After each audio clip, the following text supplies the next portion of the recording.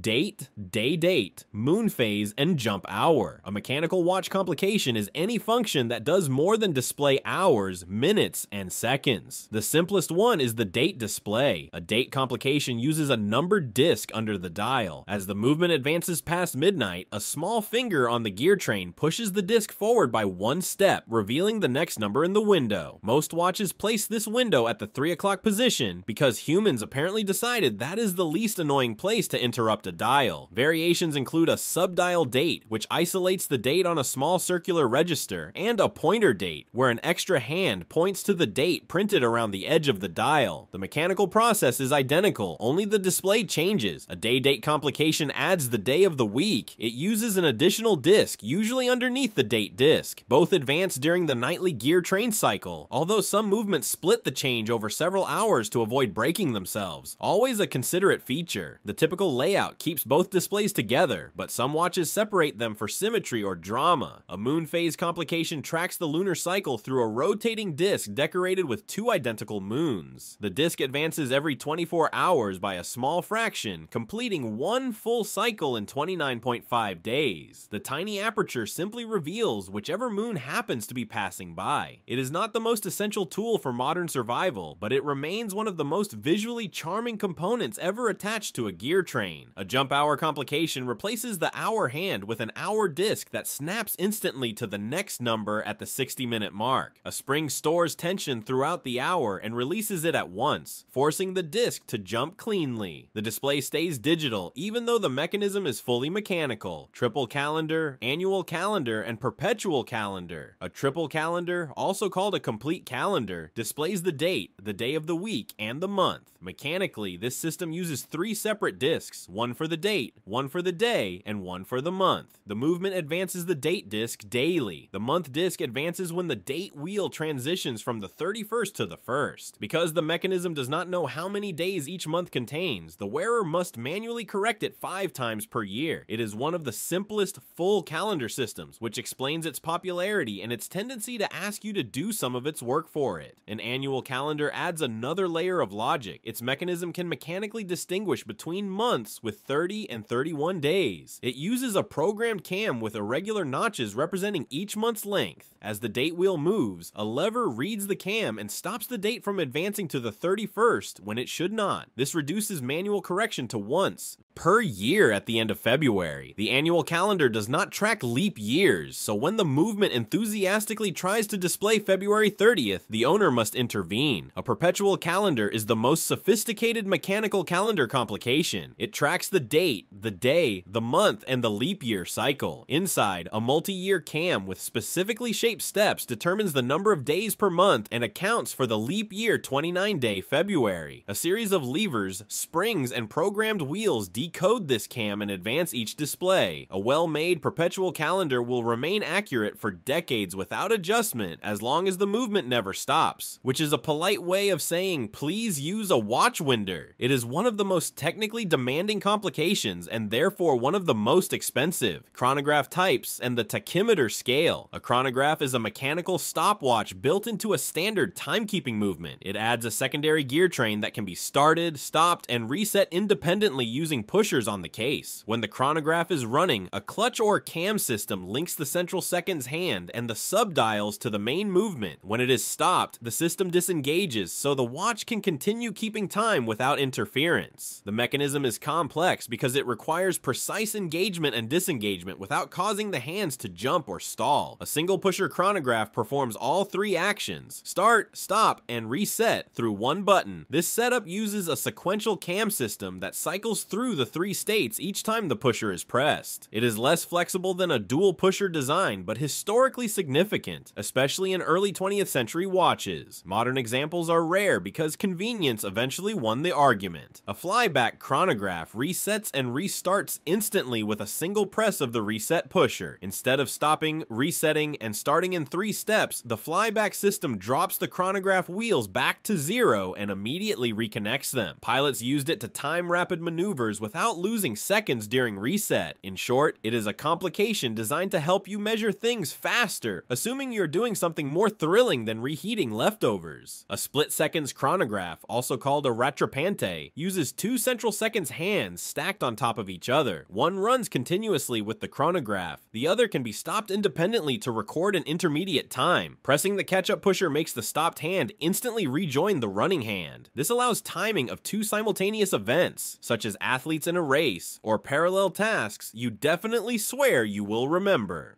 A tachymeter scale sits on the bezel or dial perimeter. It converts elapsed time into a rate per hour. After timing a fixed unit of distance, you read the scale next to the chronograph seconds hand. The number indicates how many units per hour that pace equals. It is simple proportional math translated into a circle of numbers and optimism, time zone complications, dual time, GMT, and world time. A dual time complication displays two different time zones, usually using an additional hour hand. This secondary hand follows a 12-hour scale, which means it behaves exactly like a normal hour hand, but is independently adjustable. The mechanism uses an extra gear train linked to the main movement, allowing the wearer to set the second time zone without disturbing the primary one. Because both hands share the same 12-hour cycle, distinguishing day from night requires either a day-night indicator or basic human memory. A GMT complication also displays a second time zone, but it uses a 24-hour scale. The fourth hand completes one rotation per day instead of two. A fixed or rotating bezel printed with 24-hour markings provides the reference. Mechanically, the GMT hand is driven by a reduction gear that halves its rotational speed relative to the main hour hand. This difference in scale is the key distinction. Dual time equals 12 hours. GMT equals 24 hours. In practice, the GMT function is far easier to read at a glance because the hand's position immediately indicates day or night in the track location, preventing accidental calls at 3 in the morning, unless that is the goal. A world time complication displays all 24 global time zones simultaneously. It uses an inner rotating 24-hour ring and an outer fixed ring listing major cities. The inner ring completes one revolution every 24 hours. When the wearer aligns their local city with the correct time on the inner ring, the remaining cities automatically display their corresponding hour. Mechanically, the complication uses a continuously driven disc linked to the movement's hour wheel through a reduction gear. The system is deceptively simple visually, but extremely demanding to engineer, because the discs must remain perfectly synchronized without drifting. It remains one of the most distinctive and instantly recognizable complications ever created. Tourbillon and minute repeater. A tourbillon is a rotating cage that holds the balance wheel, the balance spring, and the escapement. In a normal movement, these components sit in a fixed position, and gravity affects their oscillation differently depending on orientation. The tourbillon attempts to average out these positional errors by rotating the entire assembly, usually once per minute.